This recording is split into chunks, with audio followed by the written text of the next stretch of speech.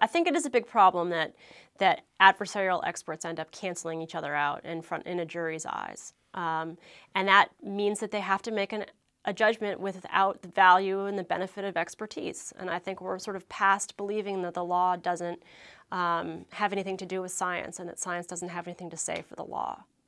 So the first idea is pretty simple. Just educate the jury about the consensus positions. Technically, this is allowed under the rules, but I would try to encourage this or maybe make it mandatory, and maybe with the help of some kind of meta-study of economics or other scientific studies.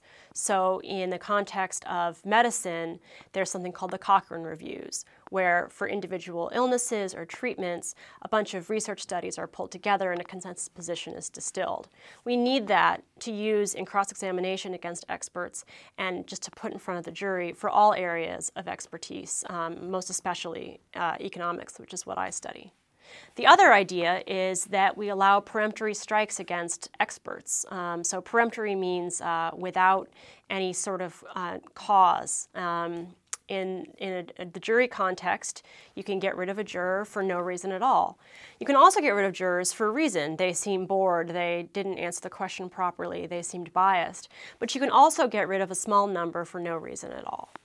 In the context of experts, this could work really well if you're worried about just a couple of very qualified experts that you can't really point to a reason under the standard for admitting expert testimony, which is Daubert. You can't point to a reason why they're unqualified, but you do know that their position is outlying. You could just peremptorily strike them. Maybe each side would get 3 or 5 peremptory strikes. I absolutely do not want to shut down the scientists that are outlying with big ideas. I think that that's how scientific progress occurs.